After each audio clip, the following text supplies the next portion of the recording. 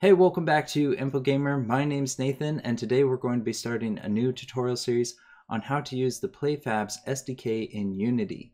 I've received a number of requests from our subscribers to do this tutorial series, and so I'm going to give it a go. Now, I haven't used the Playfabs SDK before, and so we're going to be working through the documentation and learning about it together. Now, I do have a degree in information technology, so I believe I'll be familiar with the methods used by the Playfabs SDK. Now, as I do this series, I'll also still be doing videos for our tutorial series on the cross-platform native plugin. Both that plugin and the Playfabs SDK offer similar features that can be implemented into your Unity project. And I'd say while the cross-platform native plugin is good in some areas, the Playfabs SDK might be better in other areas. And so as I conclude both of these tutorial series, I might have to do a video giving my review of both of these plugins and explain which one I think might be a better option.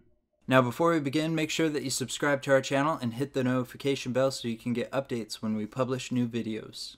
So here I have the Playfabs website open in a browser, and I'll link to this website in the description below. But I've navigated to their Features tab, and on this page we can see all the different features that the Playfabs SDK offers. So here's all the game services that you can implement into your Unity project. They have player authentication and linking accounts. They also have storage and managing player data, which is going to be a big part of this tutorial series. And this is probably the #1 reason for using Playfabs. It looks like this SDK also allows you to have tournaments and leaderboards in your project. It looks like for their multiplayer services, they rely somewhat on the Photon plugin, which we have our own tutorial series on how to use. You should check it out. But there's some additional features that the Playfabs SDK has for multiplayer services. They also advertise that they have in-game characters, which I believe is just more cloud saving. And then they have push notifications, which is a big thing with mobile devices. They also offer help with commerce, which is in-app purchases and being able to spend money in your application. And finally, they have their own real-time analytics system, which allows you to see the traffic that is being driven by your application. So as you can see, there's a lot of awesome features that the Playfabs SDK can offer your game. Now, the last thing that I'd like to show you for this lesson is how to import the Playfabs plugin into your Unity project. For this, we want to navigate to the Documentations tab, and then we want to scroll down to where it says Pick Your SDK. And since we're using Unity, I'm going to select Unity. That'll then take us to this page, and here it talks about setting up Unity and setting up your Unity project, which we'll do in a little bit. But I'm going to scroll down to where it says Download Playfabs SDK, and it says the best way to acquire our Unity SDK is via our editor extensions. Although you can directly download the Unity SDK from our GitHub page, and then they have a link to the GitHub page, but what we're going to do is select the second option, which is the Playfabs Unity Editor Extensions. That'll then ask us to save this Unity package in a location on our computer, and I'm going to save it in this folder. From here, we then need to go to Unity and create a new Unity project.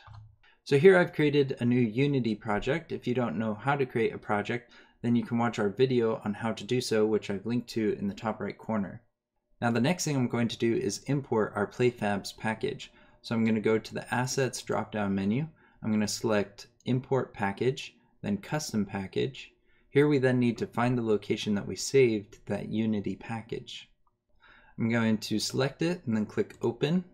That'll bring up this window here, which has all of the files that we'll need for our Playfabs plugin. And so I'm just going to click Import. Once it's imported, you'll then see this new window here, which is called Playfabs edX. And here we can create our new Playfabs account. So I'm going to type in my email. I'm then going to enter in a password. I'm then going to confirm that password. We can then give our account a studio name, and then we can click Create an Account. This will then allow you to log in to the Playfabs website using the same email and password. Once you've confirmed your account, you'll then see this window here, but I'm actually going to go back to Unity. Once back in Unity, we can then click Install Playfabs SDK. Once it's been installed, we then need to go over to Settings, and here we can set our studio, and our title ID. Now I was running into a problem here for some reason when I select the Studio drop-down menu and I was trying to select my Infogamer Studio. For some reason it wasn't selecting it.